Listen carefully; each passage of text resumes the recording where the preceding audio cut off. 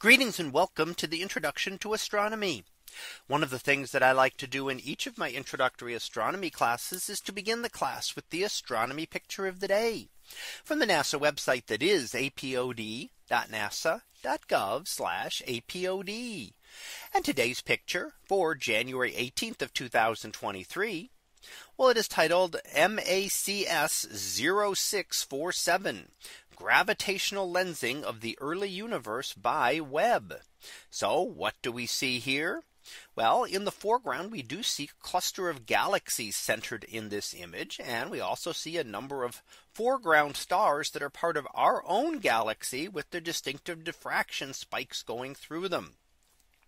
However, if we ignore those stars, pretty much everything else we see in here is a galaxy, and galaxies at widely varying distances. So the cluster is much closer to us, and many of the other small galaxies can be much further away.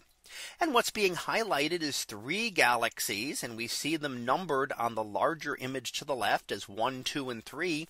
And then we can see them in more detail on the inset images to the right.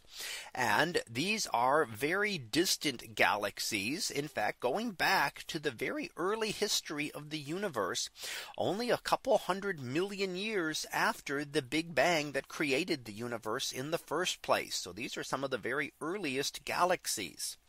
Now, these are actually images of the same galaxy. So all three of these are identical galaxies that are gravitationally lensed by this foreground cluster.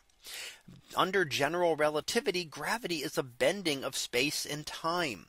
And when light has to travel through this distorted space, it then can get bent, and we can get multiple images of distant objects when lensed by a foreground object. And this gives us a view into the early universe, and in some cases things we might not be able to see that could be hidden. The original image could be hidden by the galaxy itself, but we can see those images of it.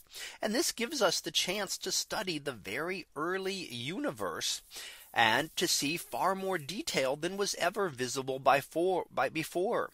Now, for example, this has actually been imaged and was discovered by the Hubble Space Telescope. However, when we look at that, it's just a blob, just a single blob.